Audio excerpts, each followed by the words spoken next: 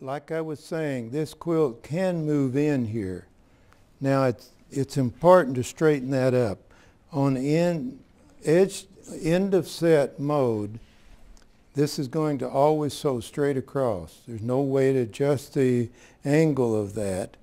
So we want to be sure, and this is our reference point in both the vertical and horizontal. And we have to make sure when we roll this that this rolls up straight. And there's many methods to make sure that happens.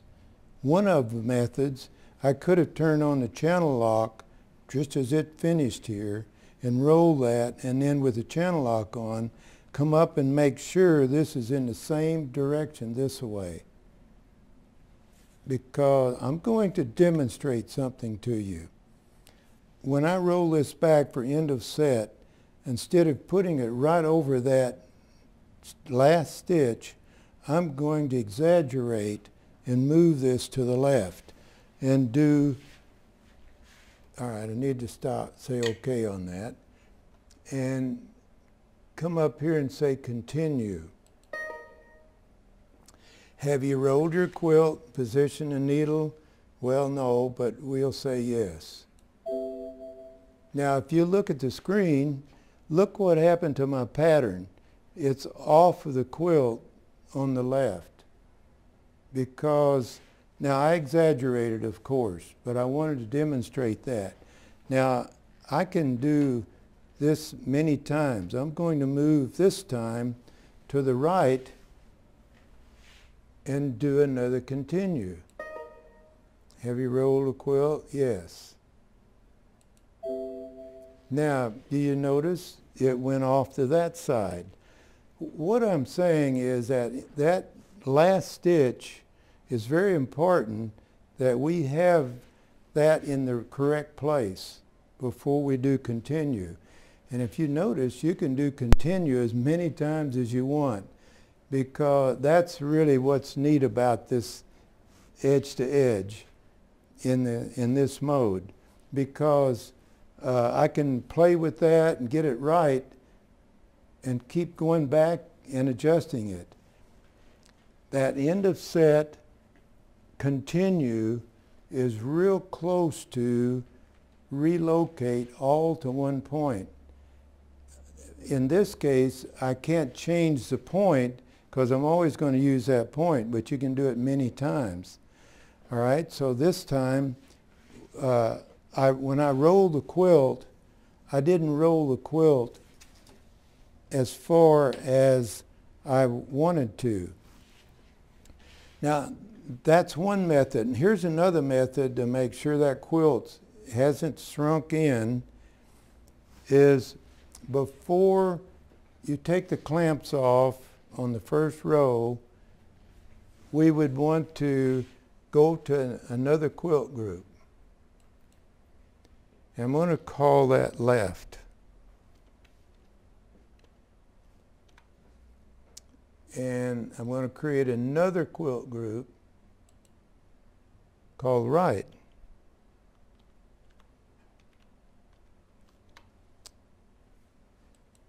All right, with the right, now the point to point, I'm going to go and make sure that I'm on point to point line, and I am.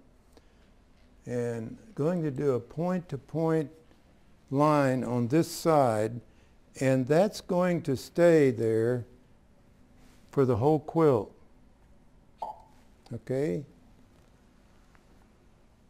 I need to turn on my channel lock. I didn't have that on. Okay? That's important. Okay, and then we stop here, turn off my channel lock, and go to the left quilt group. I need to get out of here before I can do that. And put another point-to-point line. Now, in the computer, this point-to-point line is going to be lined up to the table when you can use it as many times as you want to.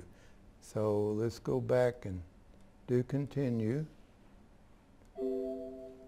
I didn't aim to do continue. I'm going to do point to point. Hit the wrong one. That's okay. I can make mistakes.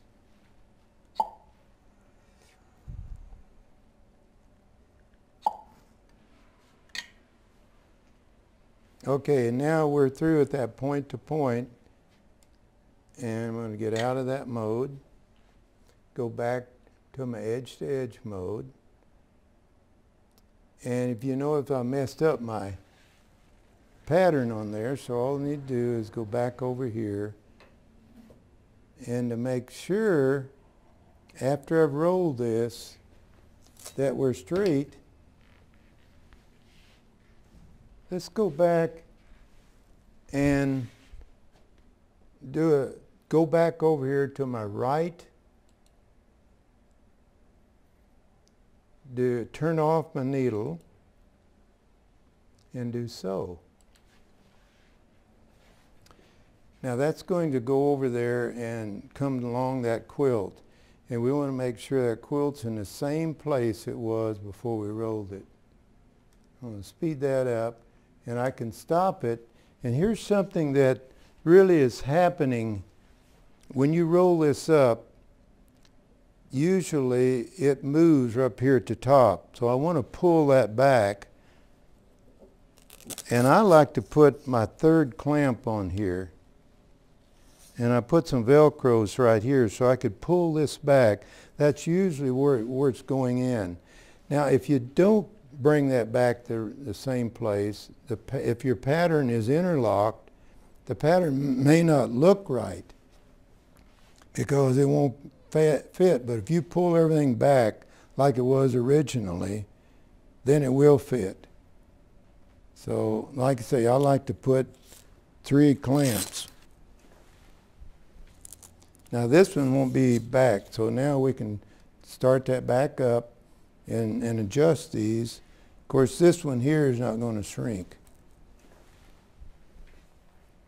Once I've adjusted that side, we'll stop. We'll go back over to the left side,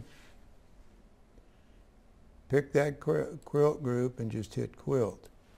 And the machine's going to go back where it originally was and start coming forward. Now I can pause it, put this clamp on, and if it did shrink, I could just pull this back out right there, and that's what I need. So let's go ahead and do quick pause. There we go. And line this up all the way down.